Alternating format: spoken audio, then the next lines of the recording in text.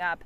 They're very grateful that things weren't any worse. As far as the damage goes this morning, what you're seeing is actually a dog coming into our live shot.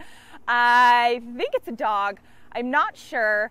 Anyway, there's some sort of creature below me, and really all that's been affected is what's supposed to be a road right below my feet, and it's just basically covered in mud. But other than that, there's not much damage to report. So some great news out of Utah County, but of course a lot of effort that was put into this to make sure none of these communities were affected, and of course the families were kept safe.